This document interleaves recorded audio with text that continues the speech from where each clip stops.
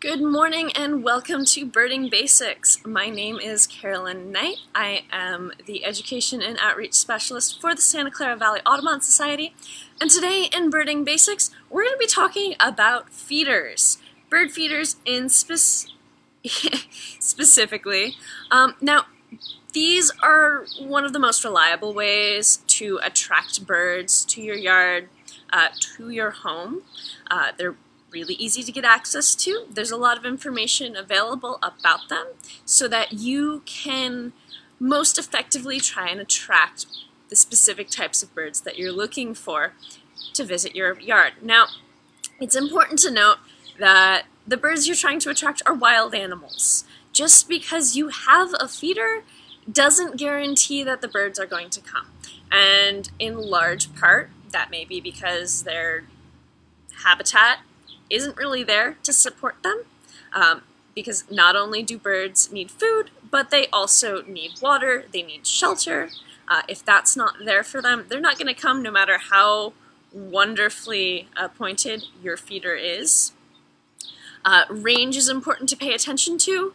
If you're trying to attract black-capped chickadees and you're living in San Jose, I'm sorry, you're not going to get them. That simply isn't in their range. If you're in California, don't try for cardinals. I'm sorry, it's disappointing to all of us, but we don't have cardinals here. So do pay attention to those range maps of the birds that you're looking to attract. Make sure you're actually within that bird's range. I'm not saying that birds don't fly out of their ranges because, once again, they're wild animals. They don't read the same books that we do, but it's highly unlikely that you'll be able to get a bird outside of its range to visit your yard feeder. Now, today we're also going to be looking at different types of feeders, but before we move on to that, I also want to point out that the time of year is also going to impact who's using your feeder and how many birds you're seeing. In the springtime, birds need a lot of protein. They're producing eggs. They are being territorial. They're defending their territories. They're building nests. They need a ton of energy. The majority of our birds aren't going to be visiting seed feeders. Instead, they're going to be on the lookout hunting for insects, things that can give them protein and lots of energy. So if you notice that there's a lull in birds visiting your feeder at a certain time of year, think about what part of their life they're going through right now. Are they preparing for a migration? Are they building nests and producing eggs? All of these things can impact whether or not you've got birds visiting your feeder. That doesn't mean the birds aren't in the area. It just means that their dietary requirements have changed. So, don't worry if you're suddenly noticing that there aren't birds visiting your feeders. It's just the time of year. The seasons change, the birds' behaviors change. So, starting out with our feeders, we're going to take a look at the standard feeder here. More often than not, we're filling these feeders with a mixture of seeds, different types of millet, safflower occasionally, sunflower seeds, whether they're hulled or still have their outer hulls attached. It's up to you. The birds really don't care, but sometimes mess is a concern. Now, these are going to be attracting your standard songbirds, things like your sparrows, your finches, chickadees. All of these will come to these feeders. This is a really good way to just start out.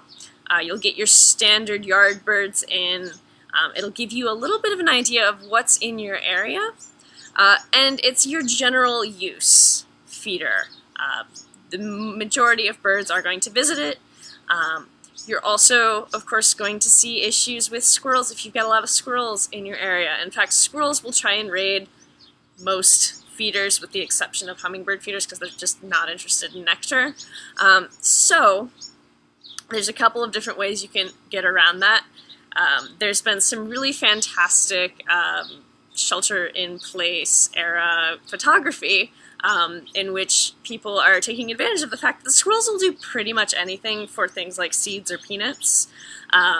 Just creating incredibly ridiculous setups for the squirrels to get through in order to steal the seed or the nuts that were originally intended for birds.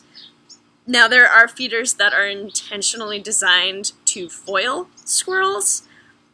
Oftentimes this has to do with the amount of weight that gets put on the feeders.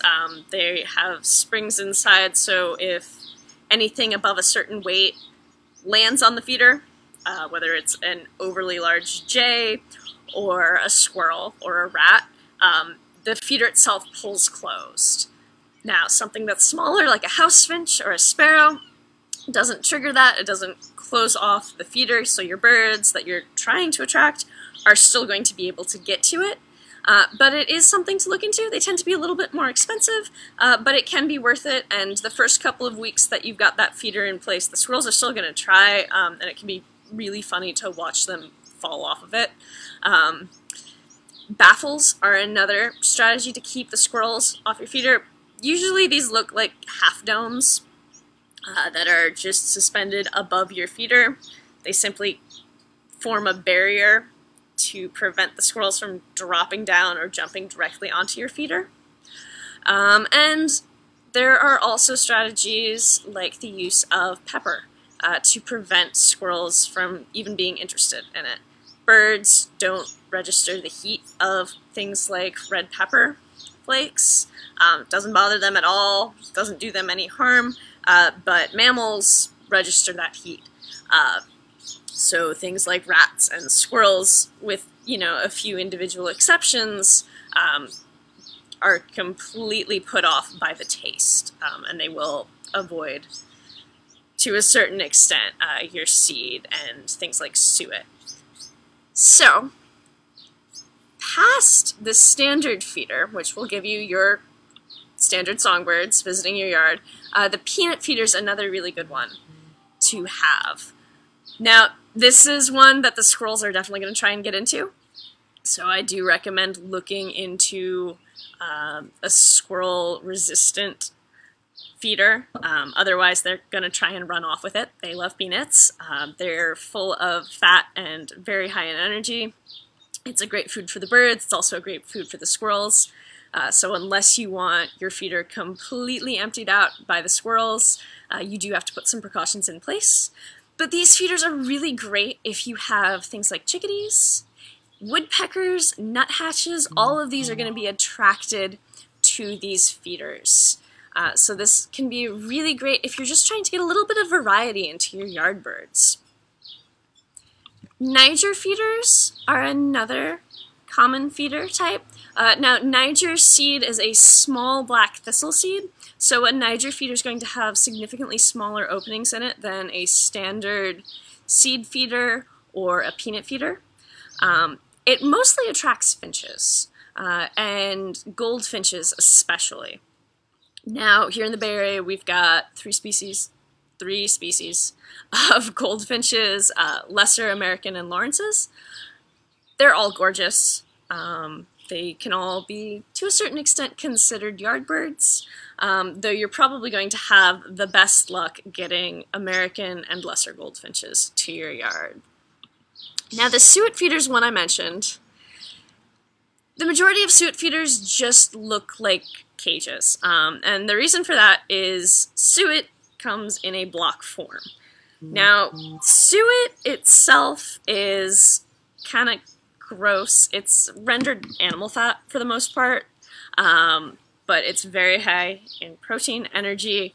Oftentimes it's mixed with things like seed, peanuts, parts of insects. Now, suet is a really great resource to provide for your local birds. It's great in terms of energy. It's very high calorie, so it's quality food for them. It attracts a wider variety of birds, so you're going to have things like wrens, the chickadees, the woodpeckers coming to your suet feeder, but it also means it's very attractive for squirrels as well, and rats. Now, at McClellan Ranch, we've got a couple of suet feeders up. They're very commonly frequented by our many woodpeckers, but we actually ended up having to zip tie at least one of the suet feeders to its hook, because the squirrels would just carry the entire thing off, block and all. So it's a very tempting target for those rodents. You do have to put some precautions in, but they do sell suet that's actually made with the hot pepper already in it, so that can discourage, you know, those fluffy-tailed visitors that just try and run off with the entire block of suet, and they will attempt that, which, as funny as that is, you don't want to put out food to attract the birds and then just have a squirrel run off with the whole thing. It's a little frustrating. Suet feeders do take a little while for the birds to notice them, so you may put one out and then watch nothing happen for a couple weeks before the birds realize it's there, but once it's there, they will keep coming back to it throughout the year. Hummingbird feeders are another good one to have. Doesn't take up a lot of space. They don't create any mess at all, which is an issue with the seed feeders, the hulls of seeds dropping to the ground, which can attract, you know, rodents. You're concerned about things like mold. With a hummingbird feeder, it's really well contained. Hummingbirds aren't messy for whatever other sins they may have with regards to their behavior. Now, a hummingbird feeder is going to be filled with nectar. It's a 4 parts water, 1 part sugar mixture. You can make it yourself. Don't add any food coloring. You don't need to. And what you do is you just fill it up and the hummingbirds will come. They're attracted to the red color. You can also occasionally get orioles visiting your hummingbird feeders, and that's always a very strange look because while a hummingbird is yay big, an oriole is the size of a robin, roughly. So that always creates a big ruckus. Cleaning your feeders is an important consideration if you're going to be putting them out. It's recommended to clean bird feeders every 2 weeks or so, just to prevent the build-up of mold or bacteria. You don't want your neighborhood feeders to suddenly be the cause of a salmonella or a pox outbreak in your local birds. Birds can be prone to that, especially birds like finches. So keeping your feeders clean means you are keeping your local birds healthy. And that simply involves emptying it out, washing it with soap and boiling water, or you can use a 10% bleach solution, rinse it out really well, let it dry completely, and then you can fill it up and hang it up again. It's not a ton of work, and it does mean that you're helping keep these birds healthy rather than inadvertently creating a health problem for them to deal with. With hummingbirds, you should be replacing that nectar every couple of days, 4 to 5 days. It is sugar water, so you don't want to end up feeding your hummingbirds what turns into fermented sugar water. You want to make sure that the entryways to it, where they're going to be sticking their beaks in and putting their tongues through to actually get to the liquid, making sure that doesn't have any mold in it, because once again, we don't want to inadvertently harm the birds that we're trying to help by feeding them.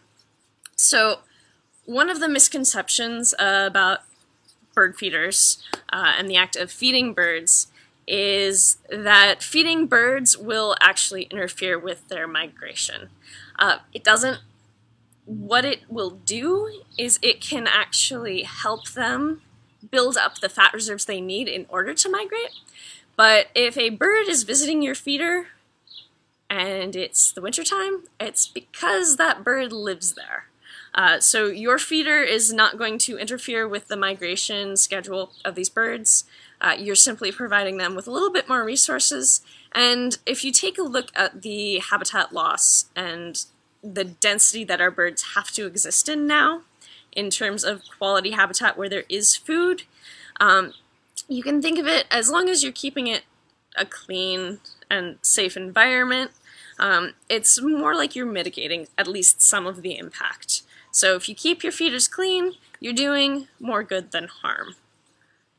Now, today I want to talk about one of our yard birds that we frequently see visiting our feeders, both in your yard, pretty much wherever you're at in Santa Clara County, as well as at McClellan Ranch, where Santa Clara Valley Audubon is located, and that is our chestnut-backed chickadee. Now, these birds are frequently visiting our bird feeders. If you take a look, you can see that chestnut back for which it's named.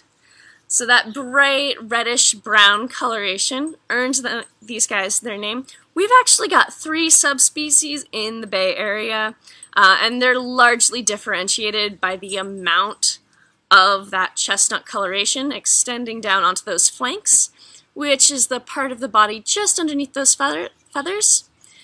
The majority of these birds' diet is made up of insects, but they do frequently feed on seeds as well, so you can in fact get them at your feeders. So here's a picture with those wings splayed. We can see that chestnut back to the full effect. And like our other chickadees, it's got that bright white cheek patch as well as a black throat and a black top of its skull, sort of like a cap. We don't have black-capped chickadees in Santa Clara County. In order to find them in California, you have to be right on the Oregon border. So we are out of range for these little guys. But they are cavity nesters, and that makes them really interesting to watch. They will use nest boxes. They will make use of natural holes in trees where a branch fell off. They'll also utilize the old woodpecker holes left over from previous seasons. And what they'll do is they'll line those nests with soft material. They have a real preference for using shredded redwood bark. So if you've got redwoods in your neighborhood, keep an eye out for these little birds. And they'll line it with pretty much anything. Animal fur is a popular one. I've got a chestnut-backed chickadee nest in my backyard, and right now it is lined with the fur from my dog, so it'll keep those babies nice and warm. And they've got a pretty great song.